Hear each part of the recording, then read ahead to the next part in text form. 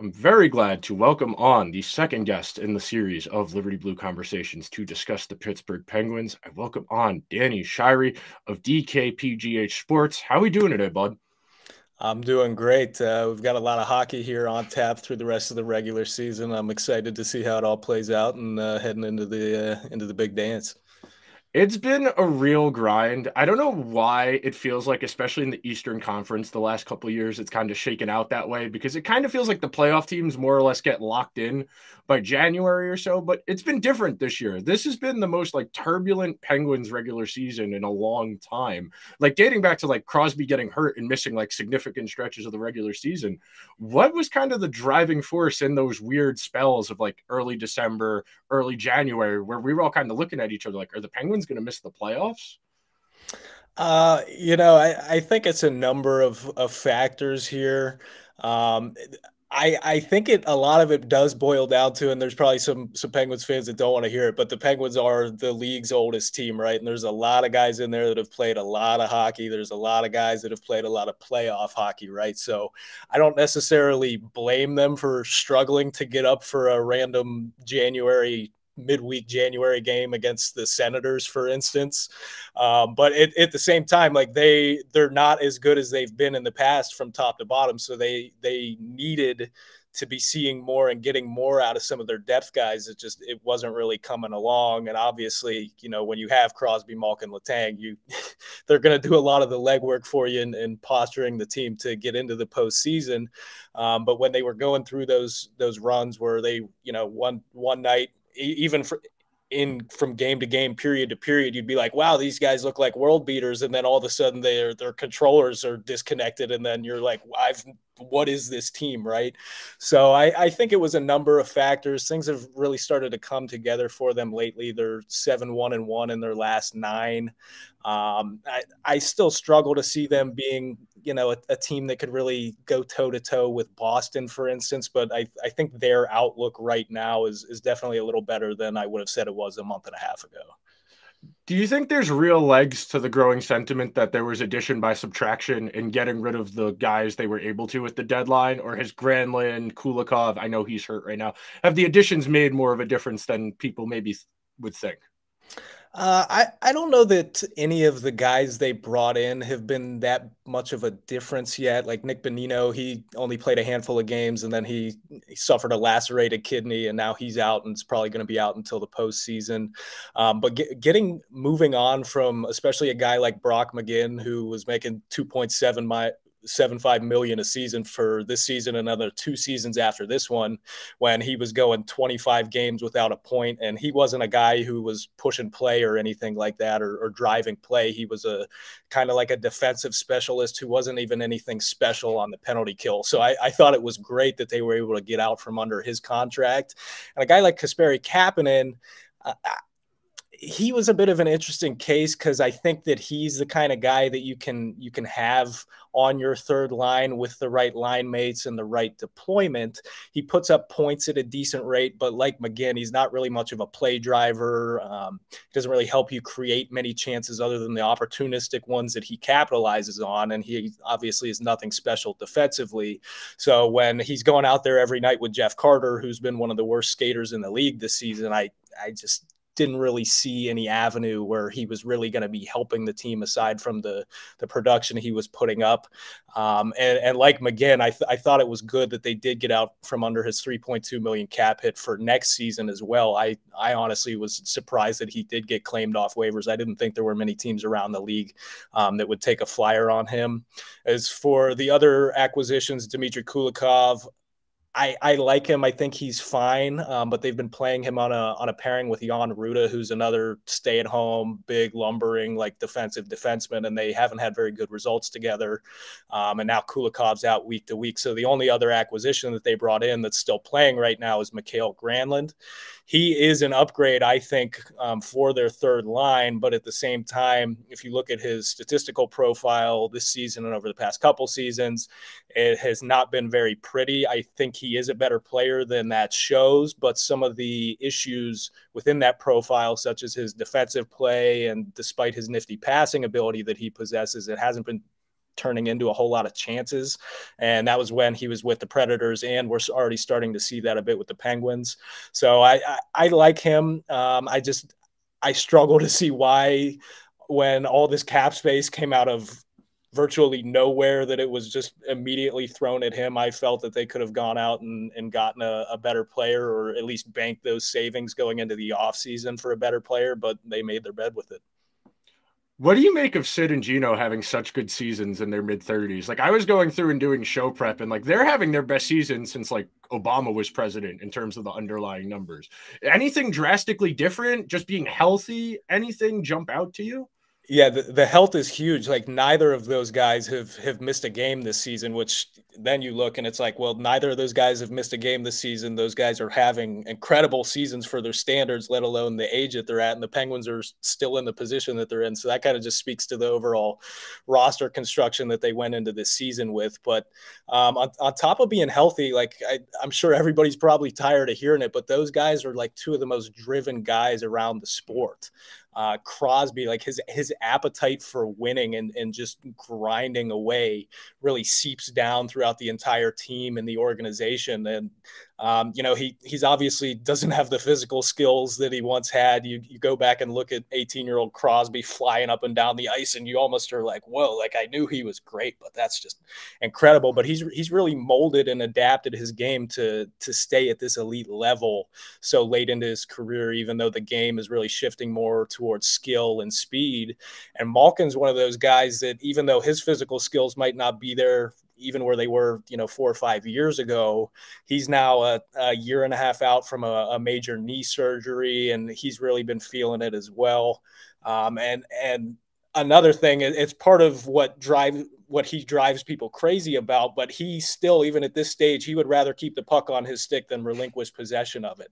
And time and time again, if you watch any Penguins games or just run through his shifts, you'll go out there, and if he doesn't have an avenue to enter the zone, he'll double back and hang on to the puck. And that's very valuable, especially toward the top of the lineup. So I think all of those factors have kind of played into both of them having the strong seasons that they've had to this point.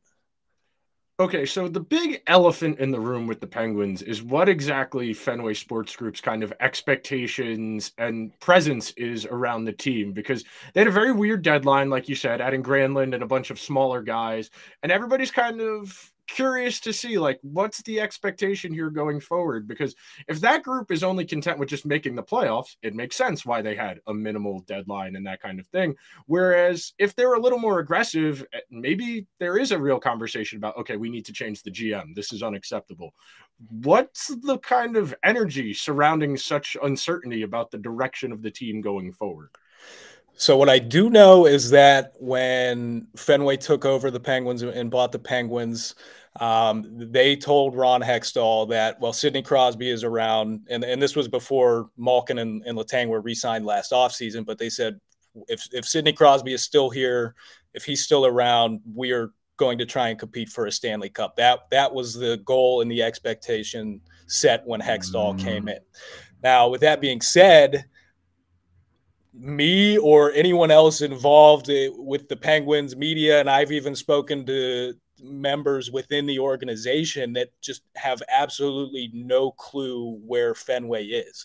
Now, that's not saying that they're not involved, but if they are, there's just very, very little evidence that they are. And I know they were kind of going through the whole deal with I think they were looking into selling Liverpool, the football club overseas.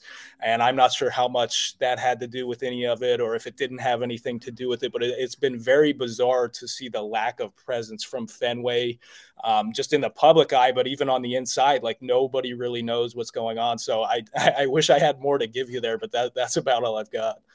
Yeah, no, because I mean, in mid-February, the Penguins weren't in a playoff spot. I want to say it was like right around Valentine's Day or so. They were, I think, a couple points back of that second wild card, and everyone's like, "Oh, this is what Hextall's going to add, and he's got to go." And suddenly, they've kind of just turned it on. I feel like that's giving a little too much credit, because like there's a talented team here, and they did get rid of some dead weight, but anything jump out about the last 2-3 weeks in particular that's fueled this heater they're on?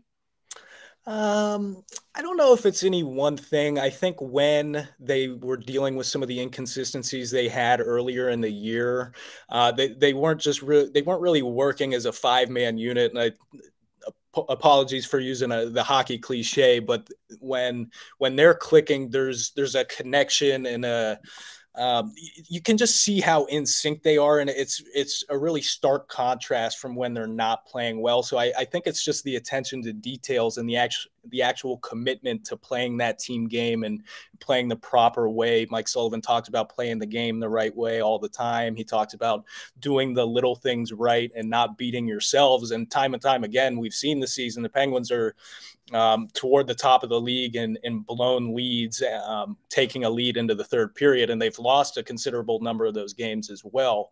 So I think the biggest thing is that they just haven't been beating themselves, and that goes from managing the puck.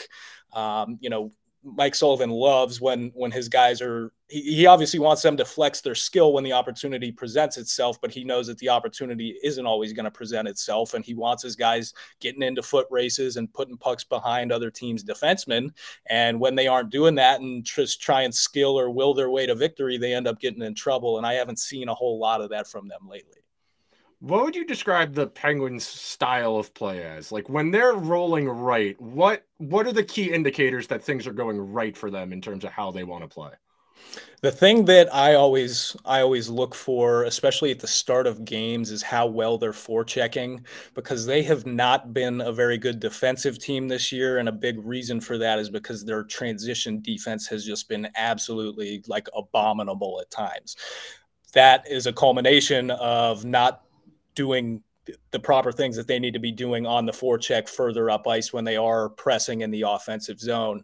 It's really kind of funny. Like you can look and you can directly tie a lot of the goals they give up,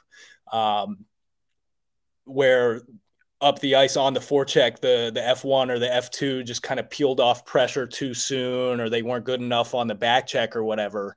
So that all kind of ties into it. But, I struggle to say that they're the speed team that they were in 2016, 17. They'll still tell you that they try and play the same way, but you look at the personnel they have, it's not the same team. So I struggle to say that they're a full speed skill team.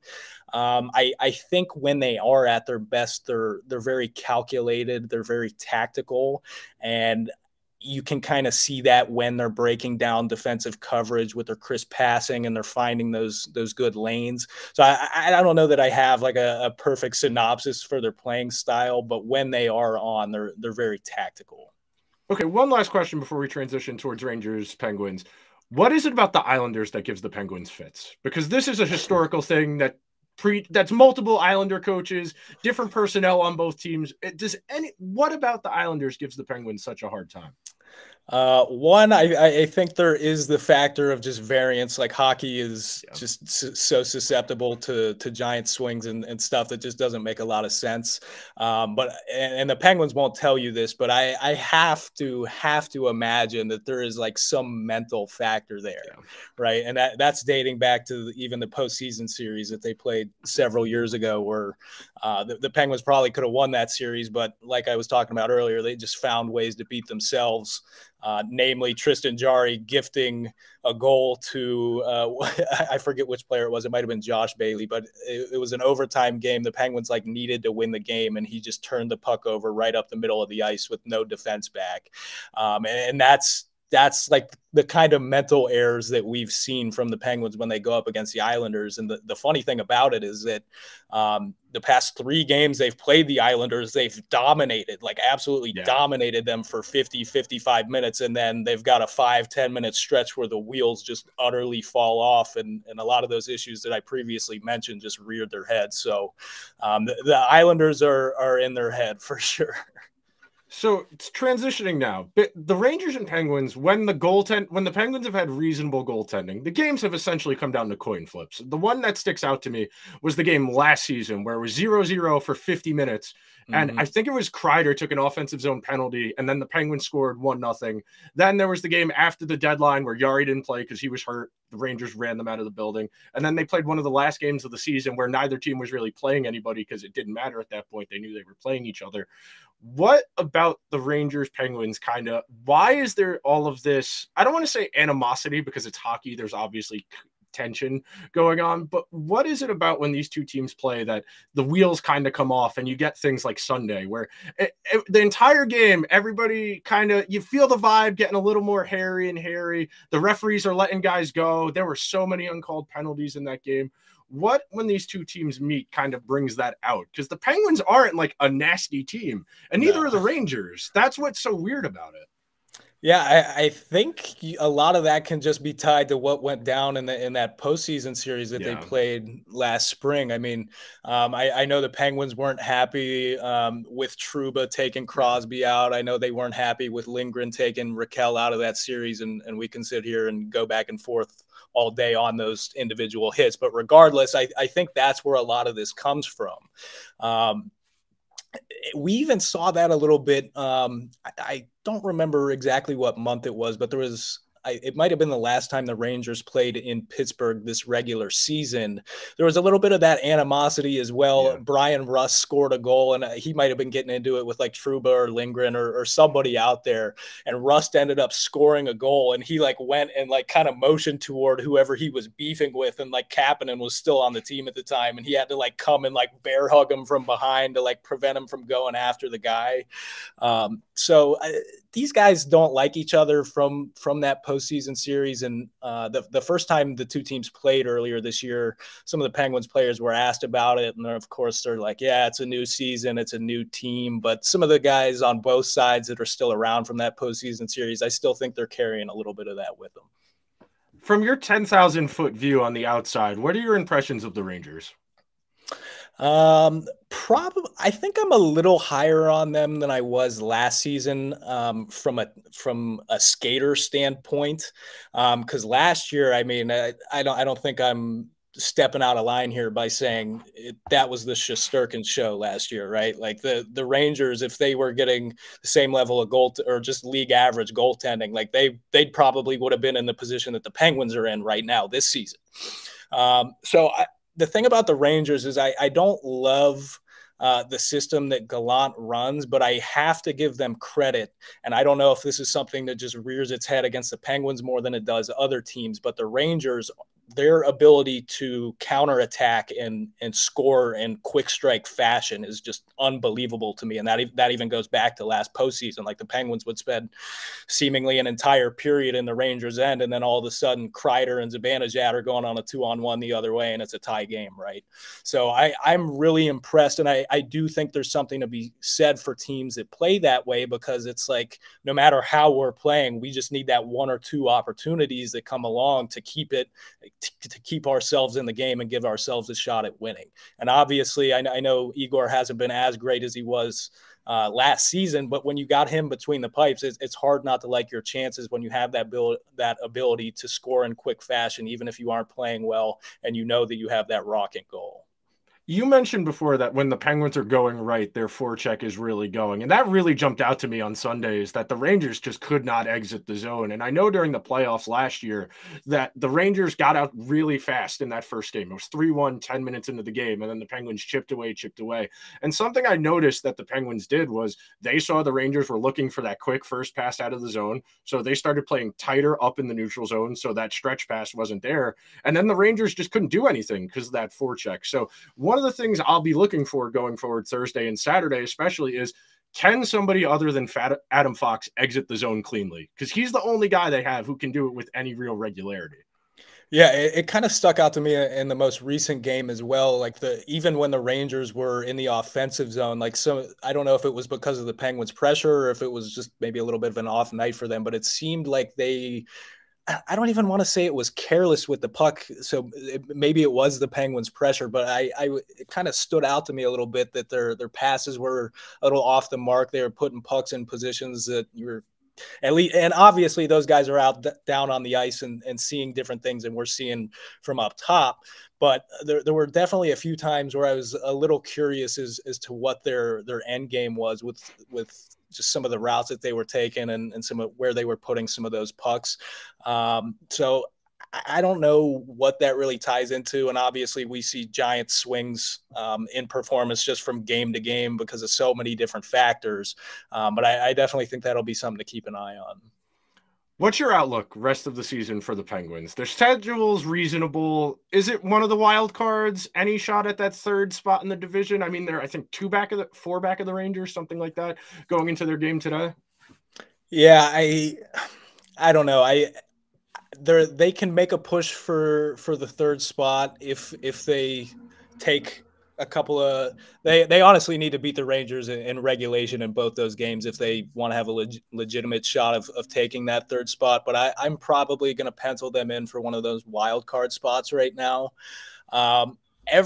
Everything I know about this team and have seen from them this season tells me that they're on their way to another first round exit.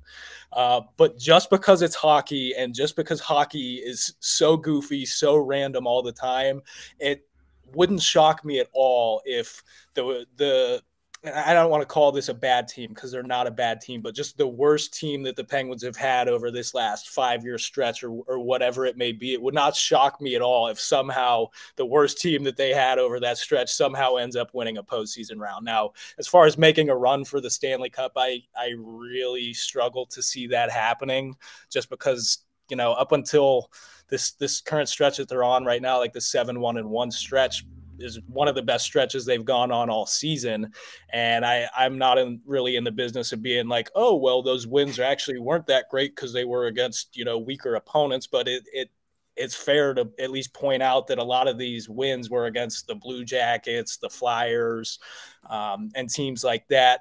I don't know that they're going to be able to knock off the Bruins or even the Hurricanes or something like that. It would be, and I don't know that it could play out this way, but I would love to see another series between the Penguins and Rangers.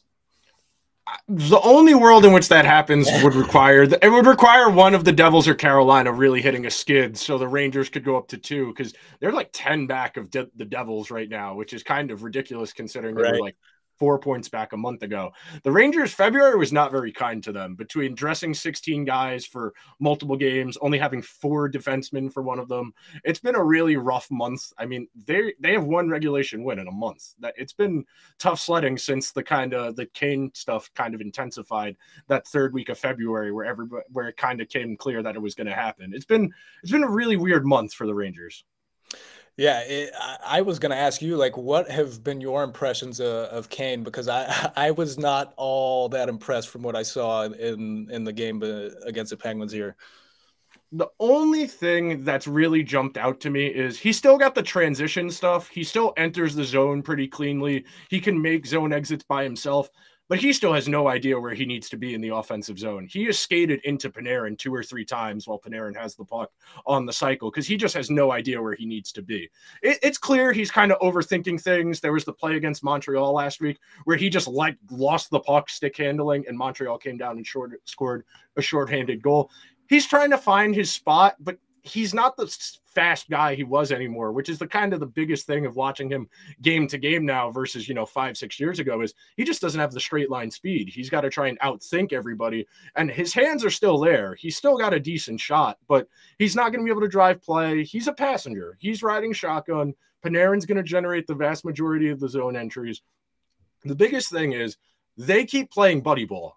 Neither of them wants to shoot. They just pass to each other in the offensive zone, and nobody ever wants to shoot. Like, they've had decent looks, but they just continue to pass out of real opportunities. And they have Trocheck in the middle of them, who's not a finisher. Trocheck's a good player, but he's got 19 goals by going to the net and putting his head down. He doesn't have them from shooting from 20, 30 feet out. So I think the Rangers may have kind of overplayed their hand on the finesse skill guys in the sense that they all do the same thing. Like even Zibanejad, who's their leading goal scorer this year, he doesn't shoot enough. If he shot more, he would be closer to 40 goals.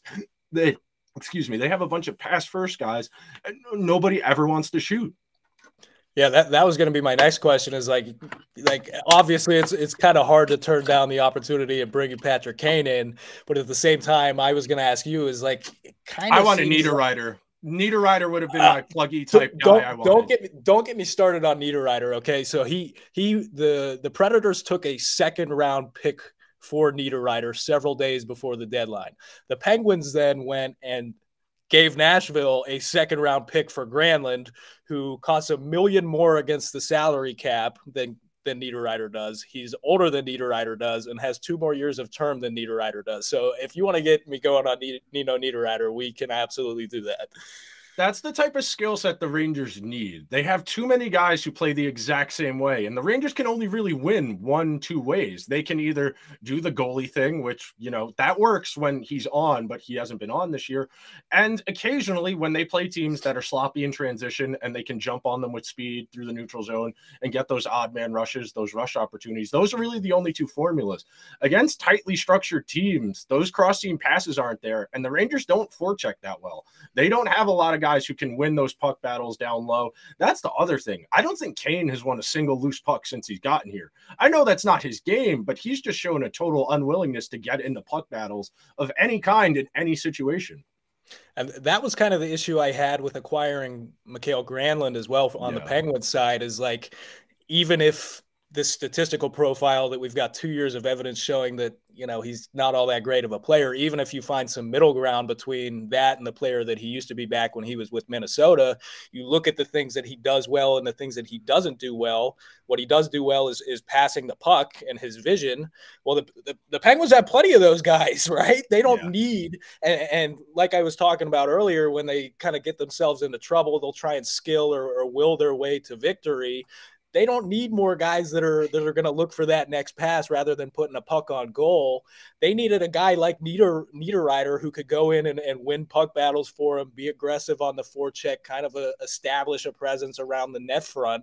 Not a guy like Granlund, who is a little guy. They have him listed at like 5'11". I'd be shocked if he's actually taller than like 5'9.5", which is whatever. Like you can have those kinds of players, but I wrote about it the night that they traded for him. I was like, look, even if you believe that this player is a lot better than it seems on the outside, I don't see him addressing the Penguins' needs whatsoever. So 2 last things before I get you out of here. Number 1, the Penguins have been linked to a lot of the bigger name guys, which is why I had heard they were really looking at Besser. They were really looking at JT Miller. Any inclination as to why they opted to go on the smaller end of the market as opposed to one of those bigger guys, considering how they made $5 million of cap space appear out of nowhere, that they could have added somebody a little more high end?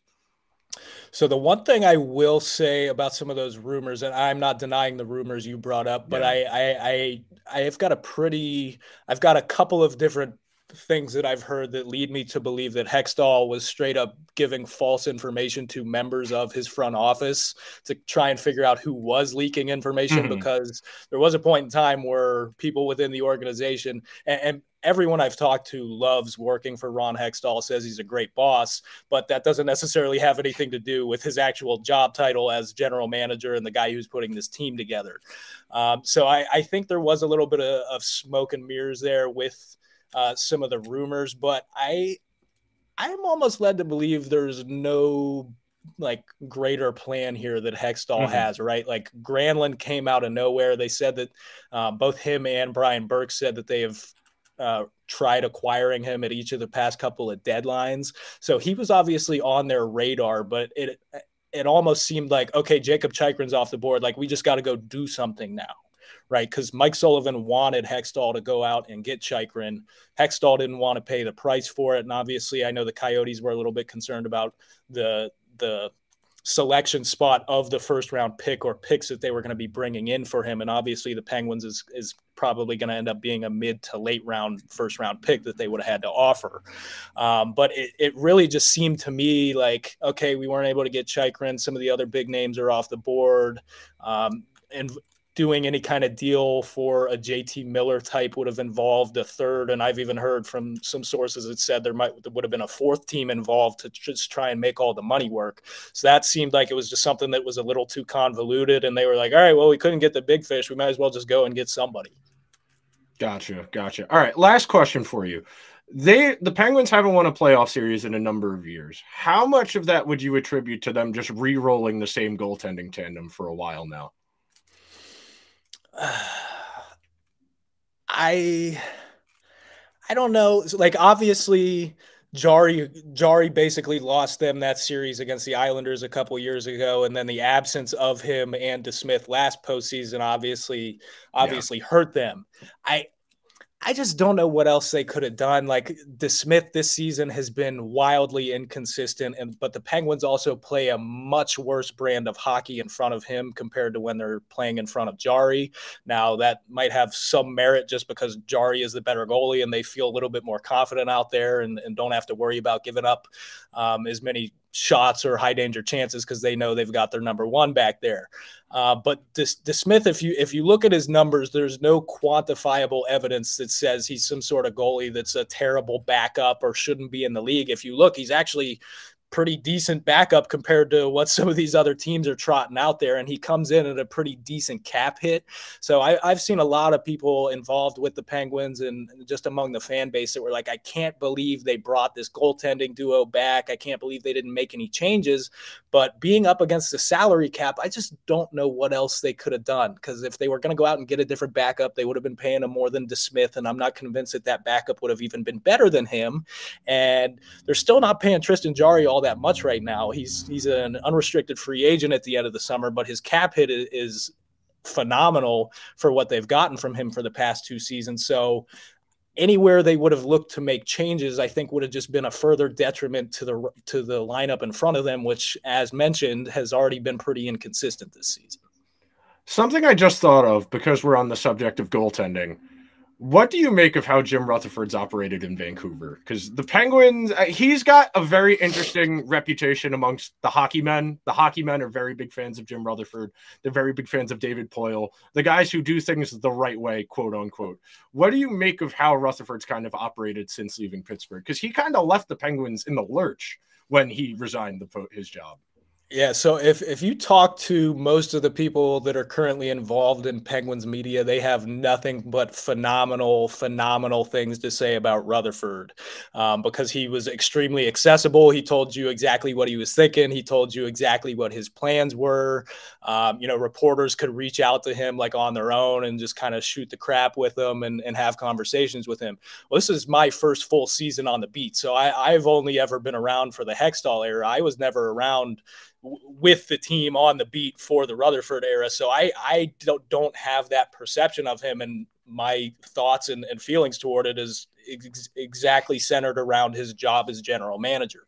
And I just think we're seeing a lot of I'm not trying to diminish the work he did to get the Penguins back-to-back cups in 16 and 17. But if you look at what he did after that, and even before that, and even dating back to his time in Carolina, he seems to be making a lot of the same mistakes that he's made throughout his career.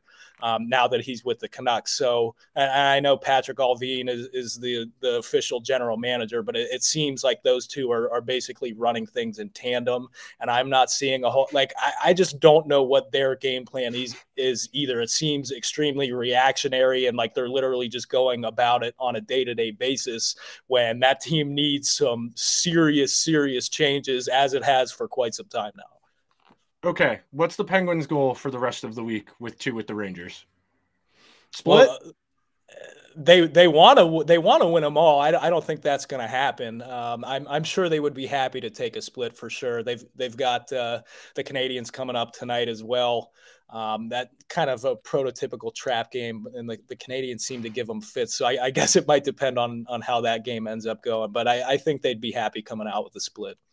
Yeah, don't sleep on the Canadiens. The Rangers had to go to the shootout against them last Saturday. That was not very inspiring. Yeah, the Canadiens are one of those teams too, kind of like the Islanders. I don't know that there's anything more there, but the Canadiens are one of those teams that kind of have not only this season, but just in the past have given the Penguins some fits, and I'm not exactly sure what it is. Thanks so much for coming by, dude. This is fun. Yeah, thanks a ton for having me. I'd be happy to join you anytime. Definitely. All right, that will wrap it up for the second of the series of Liberty Blue Conversations. More to come with more sports media people, more to come with Stats Bros.